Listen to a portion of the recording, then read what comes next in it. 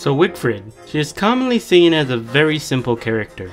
Eat meat, steal life and sanity from enemies, and tank hits. But how good is Wigfrid at actually doing that? How do we even know how her kit works? Most of the times people just go into a fight and either die from overestimating Wigfrid's powers, or make it out on the other side, maybe even healthier than when they went in.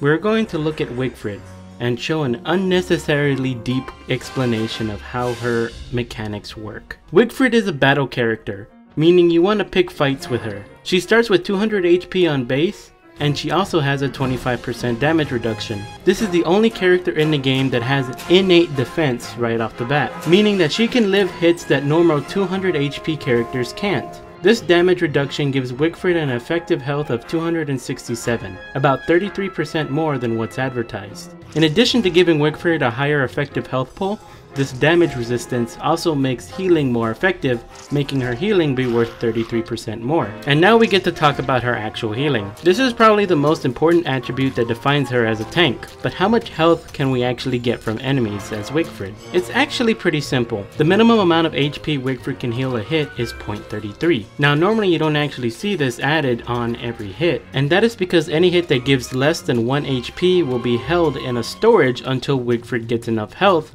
to provide 1 HP of healing, meaning it takes 4 hits of 0.33 to heal 1.32 HP, decimal included. This storage, however, will degrade over time.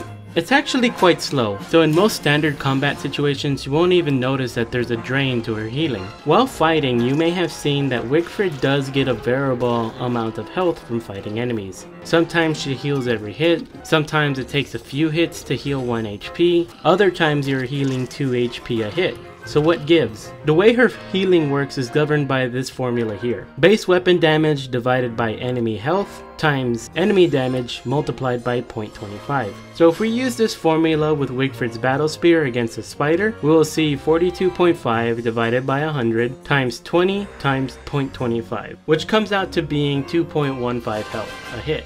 And that's what we see shown in game. 2 HP a hit. But we're actually losing HP here. The extra 0.15 that is left just gets removed because Wigfrid can only heal a max of 2 HP per hit, except for when she uses the heartrending ballad. This song adds 0.5 health to Wigfrid's storage for every hit, ignoring the cap. Why I say this is because with the song, you can gain health from creatures that normally won't give you lifesteal. Things like Chester, Walls, and the Lure Plant, while just attacking the air does not provide any healing whatsoever. So that means this healing must be part of Wigfrid's lifesteal, versus it just being healing on attacking. It also increases the cap in which Wigfrid heals, from 2 to 2.5. You can see the difference shown here against spiders. 10 hits with the battle spear to kill 5 spiders. With the song I healed 25 HP, and without the song I only healed 20. But where the song really shines is in boss fights, because even with the strongest weapons, the blow dart, many of the bosses will be giving Wigfrid less than 1 healing per attack,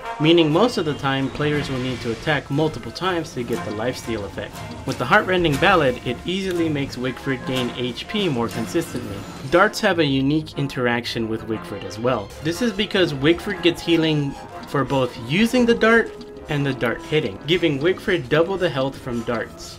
And if you pay attention, you could actually see it happening in real time. But if you really want to see that Wigfrid gains health on a missed dart, place some walls diagonally from your target and attack it from one side. You will see the darts just get stuck on the wall and the target is not getting hit. However, Wigfrid is still gaining HP. It's pretty unique to her and gives some strange interactions with darts. This doubling also applies to the new Brightshade staff as well. You get healing on using the staff and also the staff hitting, but this item also bounces between enemies, giving Wigfrid stats for each bounce that was done, meaning you can really regen a lot if you use this against a tight group of enemies. You can really min-max Wigfrid if you choose. Since sanity and health are based off of the same formula, you can use certain weapons with certain enemies in order to gain more stats from them. Like, it's actually better to use a standard spear against spiders if you're going for collecting stats. Your battle spear will give you 4 HP and a standard spear will give you 5.1. But is that really worth it though? You only get about half an HP or one more depending on the creature you're fighting, so I would say just go with the highest damage. But with that, that's kind of just all that Wigfrid really is. Let me know if there's any Wigfrid tricks I have missed in the comments below. I certainly learned a lot on how her vampirism is structured, and I hope you did too. Till next time, this has been Terra, and take care.